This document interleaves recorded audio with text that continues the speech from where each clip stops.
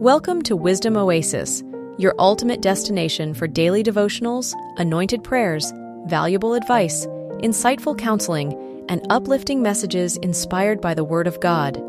Now, today's message.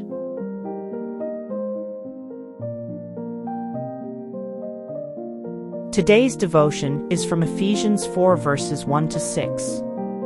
I, therefore, the prisoner of the Lord, beseech you to walk worthy of the calling with which you were called, with all lowliness and gentleness, with long-suffering, bearing with one another in love, endeavoring to keep the unity of the Spirit in the bond of peace. There is one body and one Spirit, just as you were called in one hope of your calling, one Lord, one faith, one baptism, one God and Father of all, who is above all, and through all, and in you all.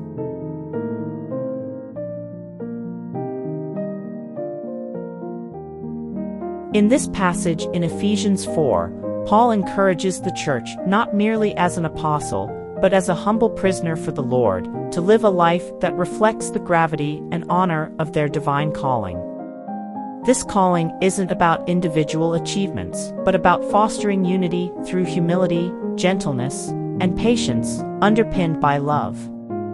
Paul's appeal for unity and peace among believers is profoundly timely.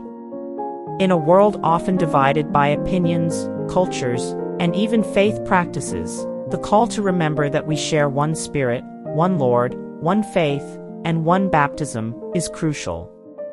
This oneness transcends all earthly divisions, creating a diverse yet unified body, the Church.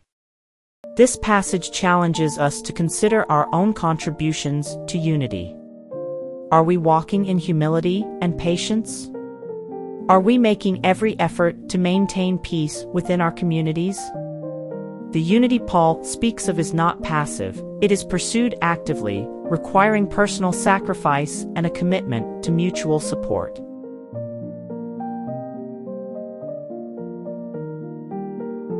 Let us pray.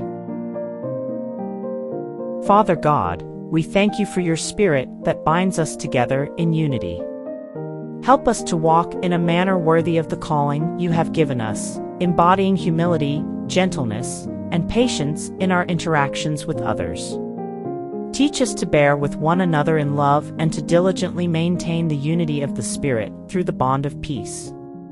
May we always remember that we are part of one body, united under one Lord, sharing one faith, and cleansed by one baptism. In Jesus' name we pray, Amen.